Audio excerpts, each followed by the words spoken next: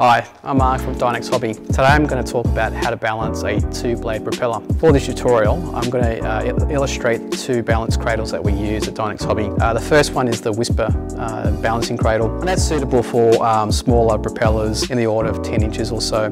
We also have the Titan cradle, which can be used for two-plane balancing, but we also have a special adapter that can be applied to the Titan cradle, and this allows you to balance larger propellers for larger drones, for example. This propeller, for example, is a 28-inch propeller. You can also balance many different types of propellers, multi-blade with our new software. This particular blade is a 30-inch 3-blade propeller, and we can actually use the Titan balance cradle and adapter to do that. So what I'll do is I'll illustrate two different cradles, and then I'll demonstrate how to do balancing with the Whisper. Now the process is actually exactly the same between the two cradles. The only difference is size, really. So this is the Titan cradle that we have set up with the propeller adapter. So the propeller adapter is purchased separately on our web store, and it's actually attached by 4 bolts just below the plate of the propeller.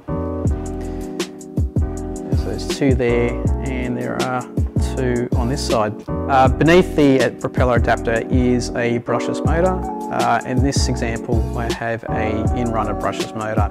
I find the in-runners run very well. They're very quiet too. You can also adapt a outrunner motor assembly, which is mounted to the top of the base plate of the propeller adapter. In this configuration, so I have the motor mounted below the propeller adapter, with the propeller sitting nearly flush with the adapter. So with the propeller for this size, what I've done is I've attached a reflective tape, and that actually aids with the measurement of the motor RPM and also the phase measurement.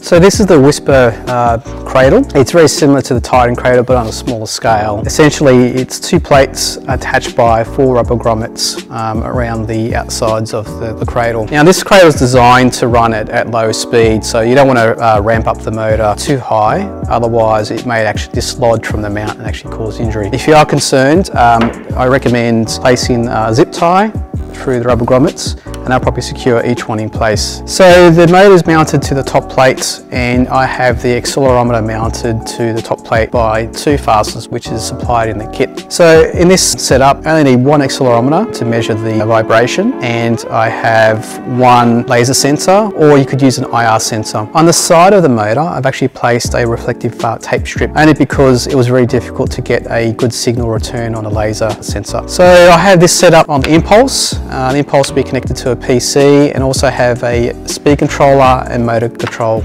unit as well. So this whole setup is actually mounted to my bench by 2 self-tapping screws. So it's fairly secure. You want it to be fairly secure just so it doesn't dislodge and cause any injury. Okay, so here's the setup. So we have the accelerometer mounted to the impulse, and a laser sensor module also connected to the impulse. The impulse is connected to a spare USB port on the laptop. Now, to conduct the balance, we're going to need a trial weight. In this case, I'm just going to use a piece of black PVC tape, and that's very easy to work with too. So essentially the process is we apply the tape as a trial weight to the propeller to determine where the heavier and the light side is, and the software will calculate the correction weight. Now the correction weight can be weight added to the propeller to balance it, or it could actually be weight removed. Some people tend to sand the blades in order to get the balance.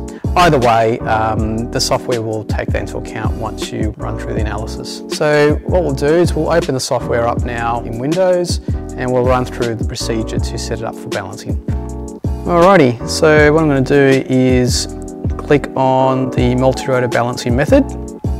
Click on that, go OK, and the following window appears. So once that appears, we can select Devices and the microphone USB audio, and click Start. So with everything at rest now, we can click 0. So 0 basically removes the noise from the system so that the gauges read 0. So the next thing to do is look at the Setup tab. So with this particular setup, for the test, I'm going to be running the motor about 1500 RPM. The mass of the rotor is about 100 grams. and the balance grade is around about 16 millimeters per second. So I've got 2 blades, and the multirotor diameter, I measure that in millimeters, is about 280 millimeters. I'm going to be running this particular motor around about 5,000 RPM as an example. The mass radius is essentially the radial direction from where you apply the balance weight. So it is the distance from the center of the axle of the motor to where you apply the balance weight. In this case, I'm going to be using around about, I'll measure that, 170 millimeters. So I'll put that into the software. Now this propeller spins in a clockwise direction, which is good. So I'll go to the advanced tab. The speed sensor is the IR sensor or the laser sensor, and I'm going to be, the correction action will be adding weight to the system. So everything else is normal. Signal set up and go back to live, and we are good to go. Okay, so now we're ready to start balancing. So the first thing to do is to click on the calibration tab. So the calibration process is essentially teaching the software on what an imbalance looks like, and we do that by applying a trial weight to one side of the propeller and then running the motor and measuring the vibration. Once we do that, then we actually follow through the process, and it determines what they call a calibration coefficient, which is essentially a mathematical model of the system to identify where the imbalance is. Alright, so the first thing to do is to click on step 1, and we're going to run our motor at our test speed, which is about 1500 RPM, and then we're going to click record data. So let's go ahead.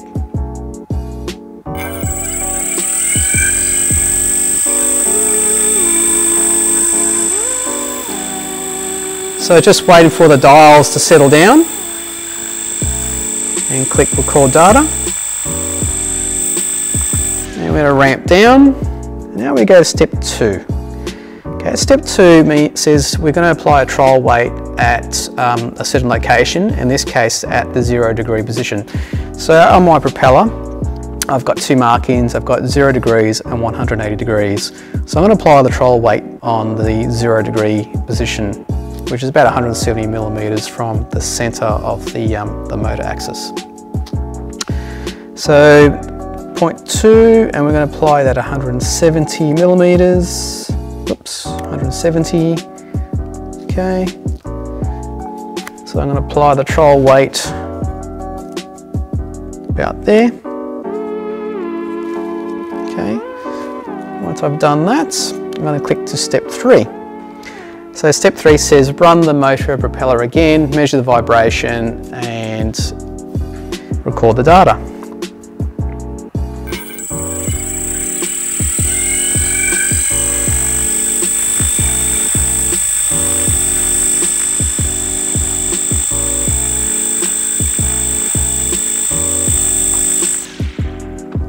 Okay, so now we ramp down, we go to calibration factors, and then we click calibrate. Once that is done, we'll click done. So if you click the advanced settings, you'll see the calibration factors appear there, so you know everything is nominal and ready to go. So click back on live. What we'll do now is remove the trial weight.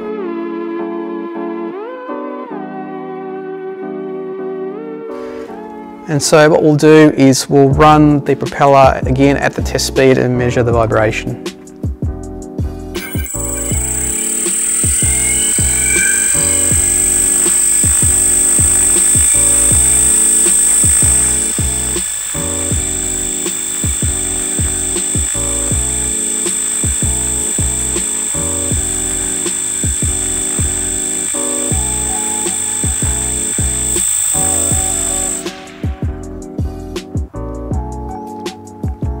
Okay, so our solution says that we need to apply roughly 0.2 millimeters on the 0 degree position, or on the lighter blade essentially.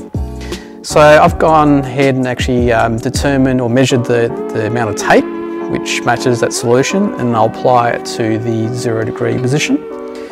So that's my correction tape applied to the 0 degree position. So the next step now is to run the motor at this test speed and measure the vibration to make sure that we're actually okay. Now, one thing to note that the unbalance of the propeller is around about 36 gram millimeters, and that's before the correction weight is added. Now, the quality limit on our setup is about 9 gram millimeters. So you might want to look at our previous videos on YouTube and actually talk about what you know, the imbalance in terms of gram millimeters actually means. So let's run the motor again with the correction weight applied to the 0 degree position, and let's see where it is.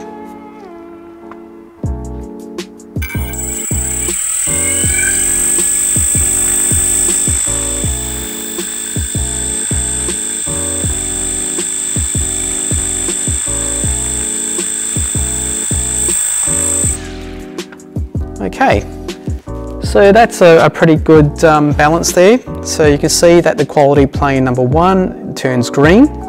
So the residual imbalance there of 6.8 gram millimeters is less than the quality limit of 9. So that means that the vibration is less than our acceptable limit.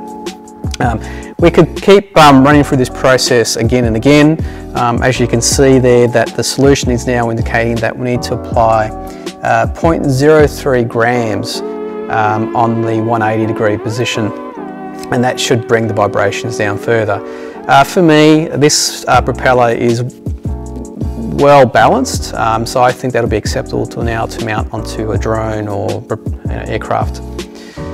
So that's a very sort of broad overview on how we conduct balancing on a 2-blade propeller. Now, one thing to note that this process can be repeated for a 3-blade propeller. So if I was to get a 3-blade propeller, I would actually label these at 0 degrees, 120 and 240 position. And so when you run the trial weight, you would actually apply it to the 0 degree position, so where this is indicated here. So you run through the same process again, and the software will determine the correction weight. In this case, the correction weight is actually split between 2 blades. So it'll be split between the first blade and the second blade, and the software will actually tell you where that is. Now, the software can determine balance for any number of blades, from 2 blades up to, say, 20 blades. The software will actually do that for you. So there you have it, guys. That's the process for balancing a 2-blade propeller. As mentioned, that this process can be repeated for any number of blades or any setup. We find that the process really does help carbon fiber propellers. Carbon propellers, although they're very strong and very light, they're not a very isotropic material. They seem to have a very uneven weight distribution. So even ones which come, I guess, pre-balanced out of the factory, it's always a good idea to run a test balance just to make sure that it is well balanced and suits your setup. When you perform a balance, it's always best to perform the balance on the motor that you're going to be running with the propeller, if possible. If that's not possible, then any motor will do, as long as the motor is also balanced. So there you have it. Any questions, please post on the link below, and look forward to hearing from you. Thank you.